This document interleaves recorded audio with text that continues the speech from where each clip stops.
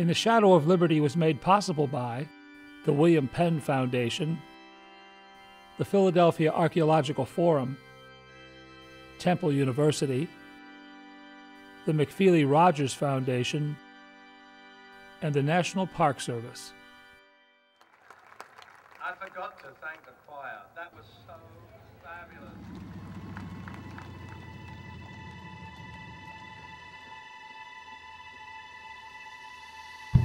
In the third year of this new century, archaeologists and historians began a search for evidence of a man who lived during the birth of these United States. A man who was once enslaved. An African American who helped build an independent community and establish social institutions that exist to this day. A man named James Orinoco Dexter. The search to uncover the truth about this man's life and deeds captivated and energized a small army of researchers and citizens. The fruits of their efforts cast a new light on the struggles of the nation's revolutionary generation to build a society equal to the grand ideals on which the new Constitution was based. A struggle compromised by the stain of slavery.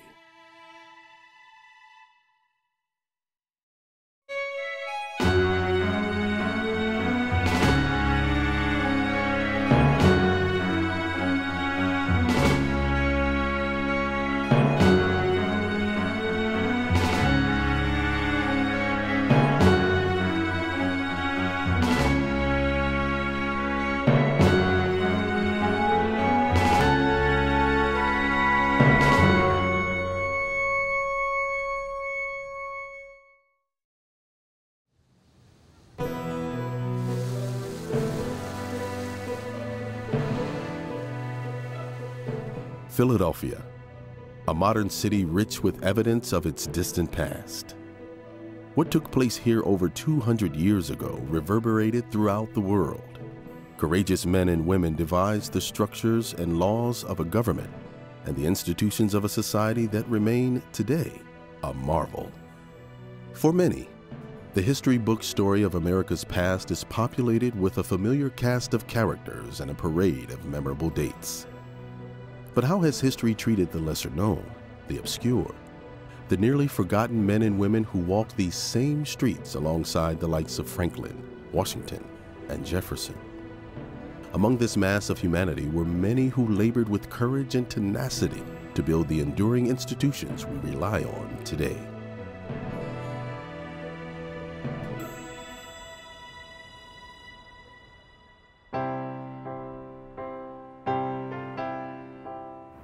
History is about remembering who we are as a people. But history is also about forgetting. We select what we remember, and sometimes we purposely forget. We erase parts of history. We remember sometimes what we're proud of, and we forget sometimes or erase those parts that we find perhaps embarrassing or parts that don't fit the story we want to tell about ourselves, about who we are as a people.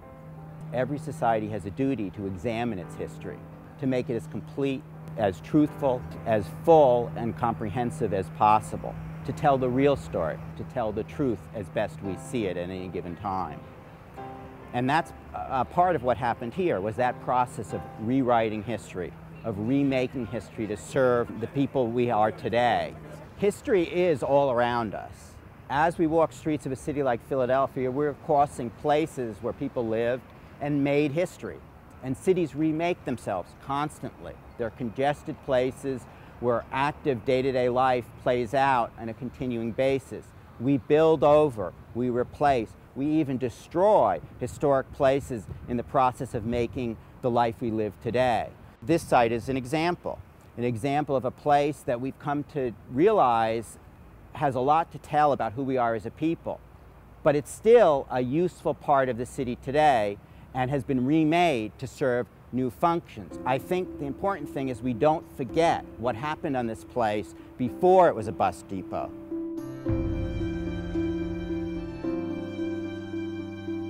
We started excavation on the National Constitution Center site, which occupies all of Block 3, the northernmost block of Independence Mall, in June of 2000. Construction of a national museum dedicated to the appreciation of the United States Constitution was planned for the third block on Independence Mall in Philadelphia. With an optimistic grand opening date of July 4, 2003, all building construction and exhibit design had to be accomplished within a tight schedule. As eager hands and heavy earth-moving equipment moved soil and demolition rubble, a startling picture of a vibrant 18th century neighborhood just a few blocks away from Independence Hall began to emerge. This turned out to be one of the great urban excavations ever undertaken in the United States. Archaeologists discovered essentially pristine 18th century ground surfaces. They pulled out over 1 million artifacts. The foundation walls of long-forgotten homes and shops appeared beneath the modern cityscape, along with tens of thousands of fragments of plates, cups, and personal items, artifacts that present a unique window into the lifeways of a diverse group of Philadelphians. Everything from parts of the city's first water system, wooden pumps, to firearms, to children's toys that have been found literally where they had been dropped 200 years before. As the National Constitution Center neared completion, interest in one man's house caught the imagination of researchers and community leaders. Just outside the footprint of the building, there was a plot of land that had been occupied by James Dexter, a founding member of the African Episcopal Church of St. Thomas. He seemed to be a central player in the formation of two absolutely critical, seminal institutions in the formation of this country. We took another look at where his property was located. It was outside the footprint of the building of the National Constitution Center. In other words, it was not going to be impacted by construction. The National Constitution Center was already way into its construction phase. We were getting ready to construct the bus drop-off next to the building. We learned that there were no excavations planned of those properties. The Park Service basic philosophy is if you don't need to impact a site, it is better served to leave in place so that future generations can, in fact, maybe with better technology, explore that particular site and even learn more about it than what we're capable of doing today. They came to this decision, I learned, without any consultation with any of the communities that would have a very direct interest in them.